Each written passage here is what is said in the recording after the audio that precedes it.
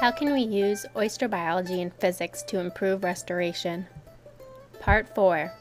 Oyster biology and Chesapeake Bay physics. Hi, my name is Elizabeth North, and I'll be talking about how we can use oyster biology and physics to improve restoration. Why use knowledge of oyster biology and physics to help restore oysters? Well, it helps us focus efforts on spawning success and target optimal areas for spawning. This allows us to maximize our limited financial resources and identify cost-effective solutions. What do we know about the physics of Chesapeake Bay? Well, we know that there are large differences in salinity. Salinity, or the amount of salt in the water, varies from 0 near the head of the rivers down to almost 30 near the mouth. We also know that salinity changes between years due to differences in river flow. So here in July 2002, it was a low flow year, so there was a lot of salt in the bay and the salinities were high.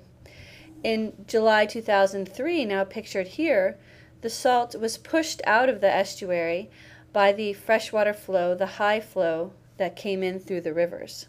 Here's salinity in July 2005, and you can see again that the estuary has changed. We also know that surface waters tend to flow downstream from the rivers to the ocean, and this is important to keep in mind when we discuss the larval stage of oysters. So what do we know about the biology of oysters? In the upper left is a movie of a male oyster spawning and a female releasing eggs. The sperm fertilizes the eggs externally, and they turn into veliger larvae, which spend about 2 weeks floating around in the water in the plankton. And once they develop a foot, they become a pediveliger, which swims down towards the bottom and searches for suitable habitat on which to cement itself, where it will remain the rest of its life and turn into a juvenile oyster. We also know that oysters grow faster and die from disease sooner in high salinity waters.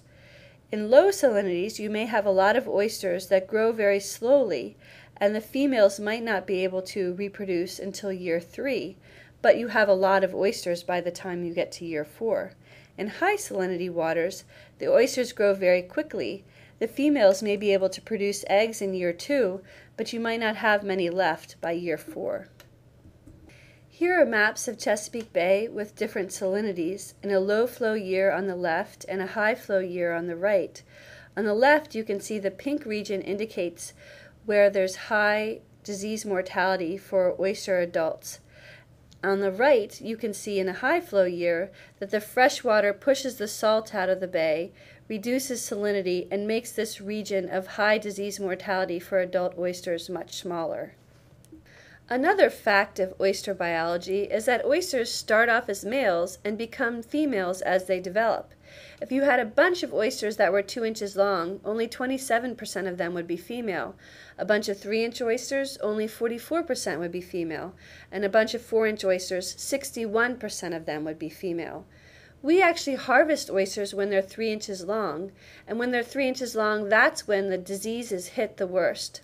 So the consequences of that is that disease in harvest selectively removes females and makes it hard for oyster populations to reproduce. We also know that large females produce millions more eggs than small females.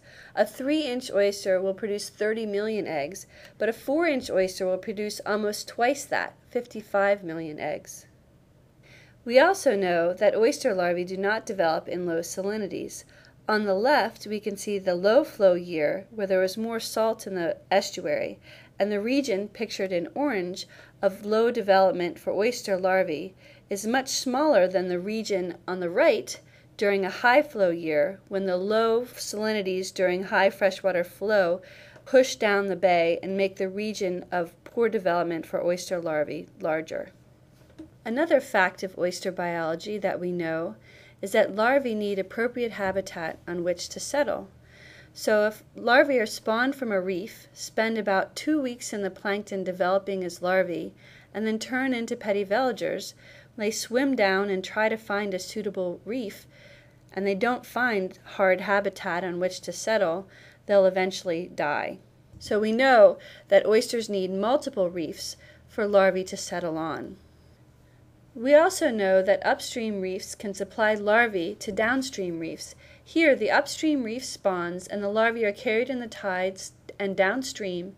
Some settle back on the original reef, but most settle on the reefs downstream. The next reef spawns, the larvae are carried around.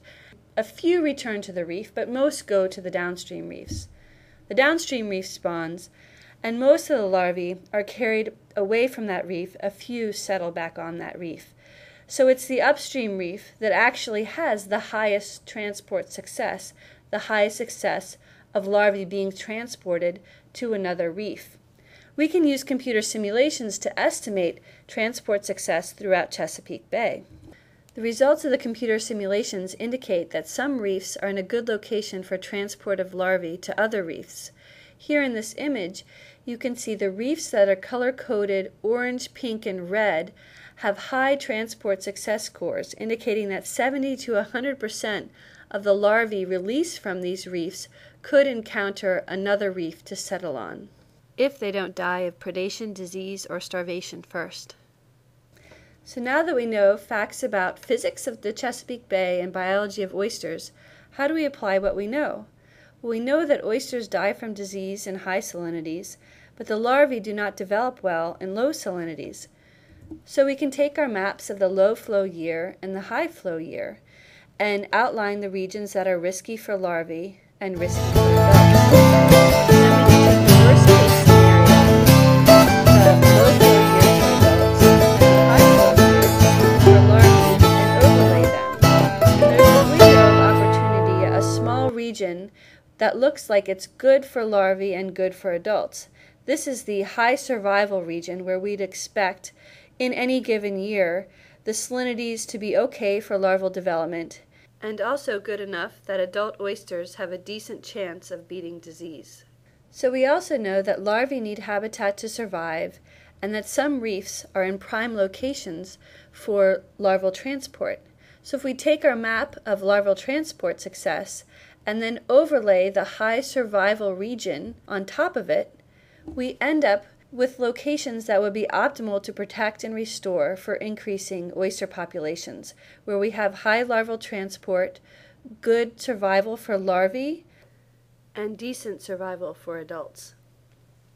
We also know that bigger females produce more eggs, so how do we incorporate that into oyster restoration? We can create sanctuaries with no harvest and optimal locations where reefs can grow with dense clusters of males and big old fecund females. The females will produce many eggs, the larvae have a chance to develop in good salinities, and the adults won't be as susceptible to disease. These areas would be excellent for restoring oyster populations in Chesapeake Bay, and in fact, oyster sanctuaries are currently being located in these optimal areas. For example, the Harris Creek Sanctuary has all the characteristics of good population growth, and we hope that this sanctuary and many others will help jumpstart oyster populations in Chesapeake Bay and restore them to thriving levels.